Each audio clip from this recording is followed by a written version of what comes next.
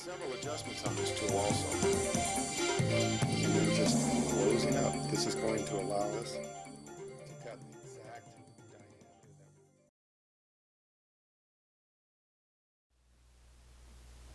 Hi, and thank you for watching. I want to talk a little about the Geneva Stopworks that found its way into so many of the antique clock and watch movements. We'll start out by covering what the two components that make up the stopwork look like and how they fit onto the mainspring arbor and barrel. And then we'll talk a little about what it was even good for in the first place. But it did serve a purpose, and it's actually amazing how such a simple design could make such a big difference in a timepiece's accuracy. We'll go through a few animations showing the mechanism in action, and then finally, the most important of all, presetting the stopwork mainspring tension so that it functions correctly.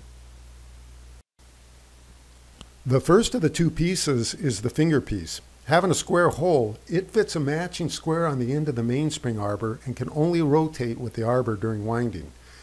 The second part is the Maltese or star. The star I'm showing here has 5 spaces cut into it, leaving these 5 arms. You'll see Geneva stars with fewer and greater numbers of spaces and arms on both watches and clocks, but they all work the same way. Now, at the end of these 4 arms, there are concave cuts, with a 5th arm having a convex face. This convex face makes locking of the mechanism possible. We'll see that in action in just a bit. All of the animations that I'm going to show will have the Geneva Stopworks mounted down into a recess that's cut into the wheel or gear side of the mainspring barrel. By placing it down into this recess rather than on the outside surface of the barrel, the movement can be made thinner. It's also common to see the stopworks mounted onto or into a barrel cap on the other side of the mainspring barrel here, or even on the plates of a clock. Whatever the setup, they all serve the same purpose of delivering the most even amount of power possible to the movement train by only using a certain portion of the mainspring. Let's take a look at a power curve in this torque chart to help visualize what's going on here. The mainspring we're discussing here is the older high-carbon coil-type mainspring that was found on all older watches and clocks before the advent of modern alloyed steels and special power compensating curves used on many modern springs. Now, for the benefit of clarity, let's assume that we've wound 6 full turns of the mainspring to achieve this fully wound state. That's it. Can't wind any further without breaking the spring. If permitted to rotate, the barrel can now turn a total of 6 revolutions until the mainspring is completely unwound. We put 6 winding turns in, so we get 6 full barrel revolutions out. So, at this point, we have a fully wound mainspring delivering its greatest power or torque. We can see here that this torque drops off very rapidly during the first revolution or so of the barrel, and then begins to level off and descend less dramatically in torque without large fluctuations until we begin to approach the end of its winding, where once again we see a sudden drop in torque at, say, the last barrel revolution. Or another way to look at it would be to say this section more or less represents the very first complete wind that was wound into the barrel. Okay, so again, if we have a completely unwound clock or watch that needs 6 complete winding revolutions of the key or crown to achieve fully wound state, then this extreme section would represent the very first winding turn, with this upper section representing the last winding turn. This would be covered more in depth in the text section, but for now, it's enough to know that many of the older watches and clocks' timekeeping ability, especially those using friction escapements like the cylinder or verge, don't do well in the timekeeping department when driven by fluctuating squirrely power source. They like an even source of power. This is where the Geneva Stopworks comes in. When set up correctly, these 2 extremes will be clipped out or taken out of action so that only this less variable portion is used to drive the movement. So again, if the mainspring allows 6 full turns and the clipped off extreme ends represent 2 total turns, then we're left with this usable midsection of 4 turns, which is capable of delivering 4 full barrel revolutions to the gear train. So by designing the movement to run, say, 8 hours for each revolution of the barrel, we can see that the total of 4 revolutions will allow 32 hours running time on one full winding, and that 32-hour period will be driven by the flattest portion of the mainspring. A very simple yet effective design that had a big impact on horology.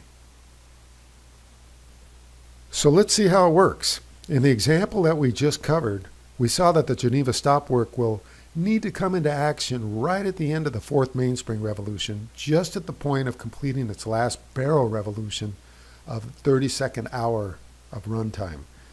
This is where the arm having the convex face comes into play. We see here that this face has intercepted a locking shoulder on the finger, preventing any further rotation. If this locking didn't take place, then the barrel, after completing its 4th revolution, would continue to rotate another full turn using that last extreme power drop-off section of the mainspring, since there's still one complete wind left in the barrel. So at this point, the mainspring is ready to be wound again. Let's count the number of turns and see the stopwork come into action now. Okay. 1, 2, 3, 4, and the 5th turn is prevented from being wound onto the mainspring arbor. And the stopwork has effectively canceled both extreme ends of the spring.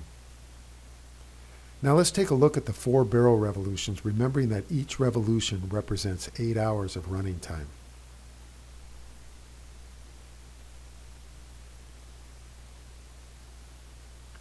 One 8 hour. 2.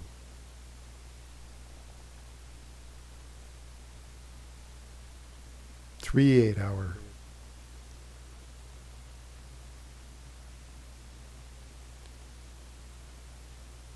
'And lock, preventing the last extreme torque drop-off section from engaging, with only the central portion of the mainspring ever being used. Now, when the barrel completed its 4th revolution and was locked from going any further by the stopwork, we still had that full wind of unused power left in the barrel. When we deactivate the stopwork by removing the star wheel, this last wind of torque is released. Now that the mainspring is completely let down, we can check to see that the mainspring length allows for 6 full turns of the arbor by counting the winds until fully wound.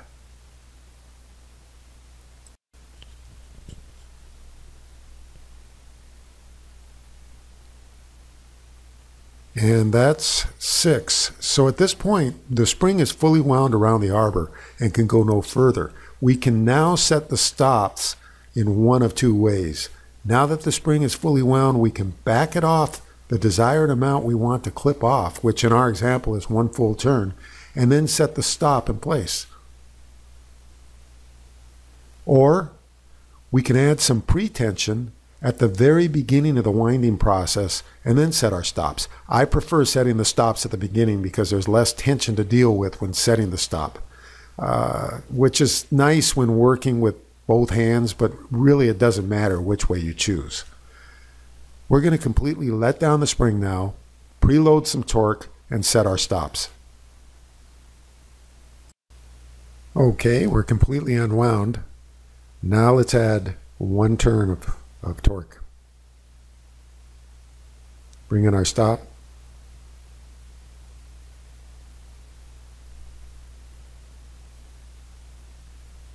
That's it. Now, something to be aware of here is that splitting this into even amounts by clipping 1 wind from the beginning and 1 wind from the end isn't always the best proportion to use.